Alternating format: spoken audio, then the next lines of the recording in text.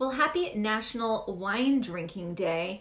I personally don't drink wine, so that's why I don't have a glass here. It makes me tired. Does nothing for me. I don't know about you guys. I've tried. I know it's the classy thing to do, and a lot of my girlfriends, they go wine tasting, etc.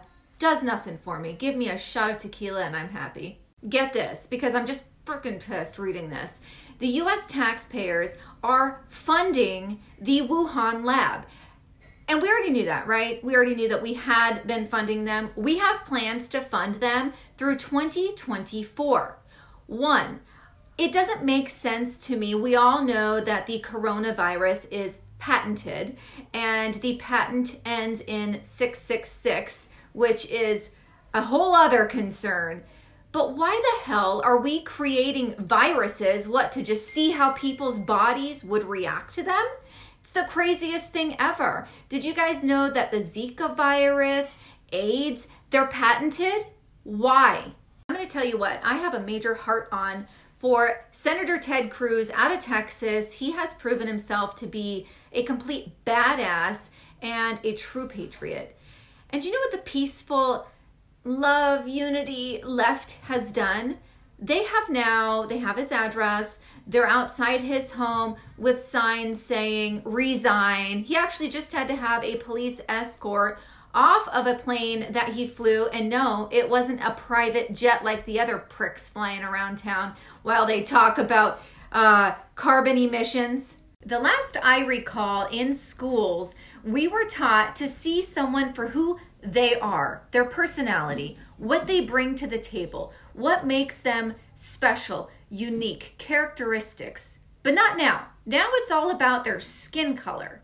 They're teaching kids in new videos being aired in elementary schools across the United States to identify each other via their skin color. I have always loved Dolly Parton, and actually something happened just recently that really solidified why I've always thought that she was just this amazing woman.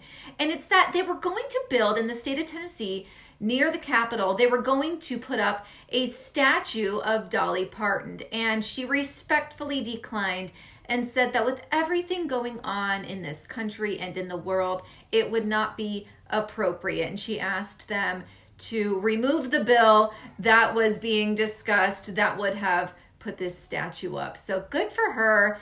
She's telling them basically to focus on what really matters. Okay, so the RNC just announced that they have put together an election integrity committee to ensure that there is integrity in elections moving forward. Come on, you know what? Here's my thing. The GOP's dead. Screw the Republican Party. Too little, too late. These spineless bastards should have stood up and ensured this didn't happen in the first place. And when it did, they should have fought like hell to make it right. Okay, I spoke about Ted Cruz a little bit earlier, and here's another reason I love him. You know, as leaders, we need to be able to admit when we have made a mistake. And that's something that shows personal growth. And for him, he did fly to Cancun.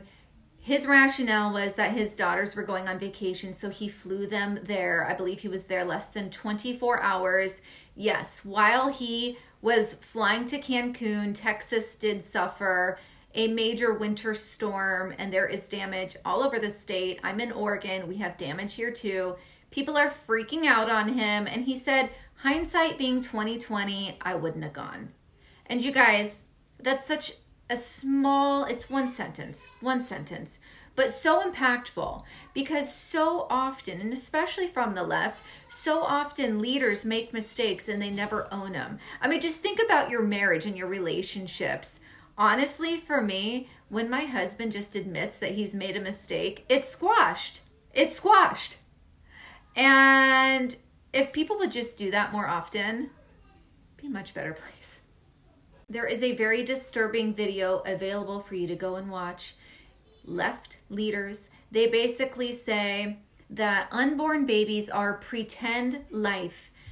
And this is concerning the heartbeat bill. And they are saying that COVID vaccines and mask mandates are much more important. And then they walk out. Just like they do out of the abortion clinic, I'm sure. I'm going to leave you with Parler is back, baby.